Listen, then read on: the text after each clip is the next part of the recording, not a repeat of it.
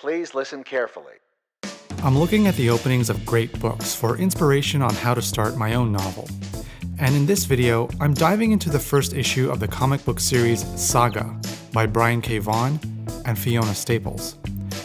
Rather than gently introduce us to its huge story world, the series drops us into a story already in progress. So let's first see what happens in issue number 1 of Saga, then figure out what we can learn about starting with action. This is how the novel starts. In the back of a mechanic's garage, a young couple are having a baby. While Alana pushes and curses, Marco tries to be helpful and encouraging. Soon, Alana gives birth to a baby girl. The baby has wings like Alana and horns like Marco. The parents are from different cultures and can't settle on a name. While they argue about rituals and ceremonies for newborns, there's a pounding at the door. Military police from Alana's people. They're here to arrest Alana for desertion of her post, and Marco, who's actually a prisoner of war. Then, people from Marco's side magically teleport in. They're here for Marco. Tempers between the two sides flare, there's a firefight, and, miraculously, Alana, Marco, and the baby survive.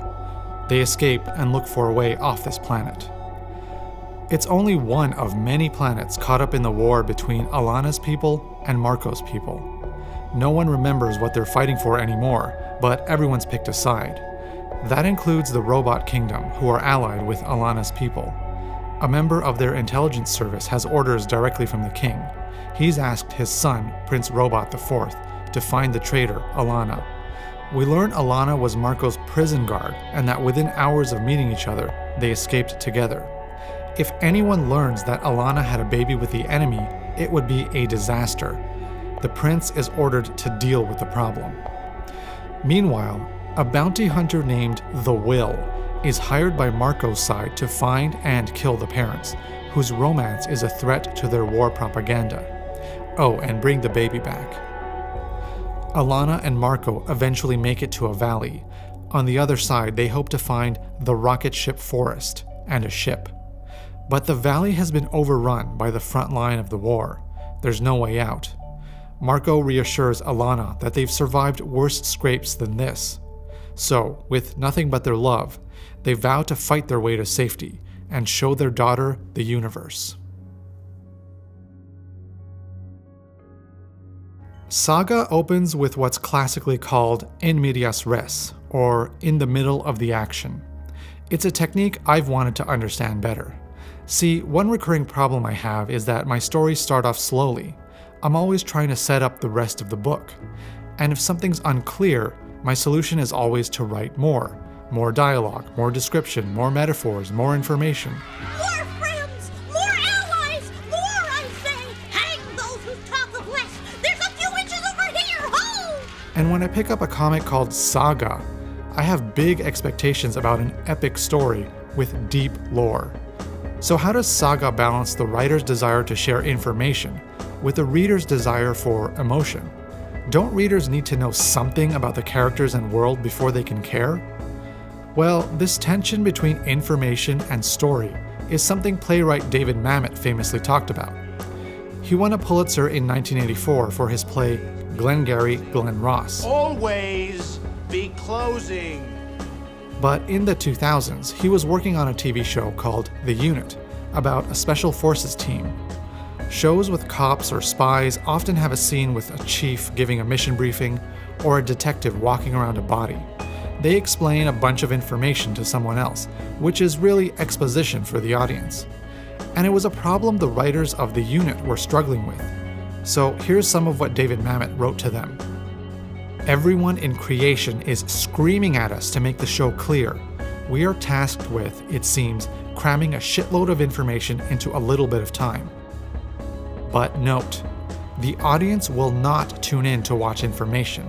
The audience will only tune in and stay tuned to watch drama. Because we're adding a little something to this month's sales contest. As you all know, first prize is a Cadillac Eldorado. Second prize is a set of steak knives. Third prize is you're fired. Every scene must be dramatic. That means the main character must have a simple, straightforward, pressing need which impels him or her to show up in the scene. And that's exactly what Saga does. It starts with Alana giving birth. We don't need any backstory for this, it's one of the most inherently dramatic moments of life. It creates an immediate, empathic connection between us and her.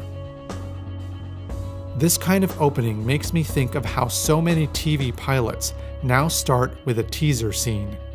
Maybe it's one of the reasons why, in an earlier part of Brian K. Vaughan's career, he wrote for the TV show Lost during some of its middle seasons. So I went back to watch the pilot episode, which was written by Jeffrey Lieber, J.J. Abrams, and Damon Lindelof. Yep, that J.J. Abrams. The episode opens with an eye. Then we see Jack lying in the middle of a jungle, dazed and injured.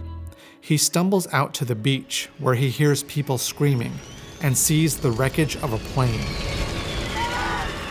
A more conventional opening would have started before the flight. We'd see Jack in his life and we'd learn why he's going on a trip. We'd see his status quo and his strengths and weaknesses. Then he'd go to the airport or make chit-chat with another passenger. Finally, mid-flight, an accident would happen.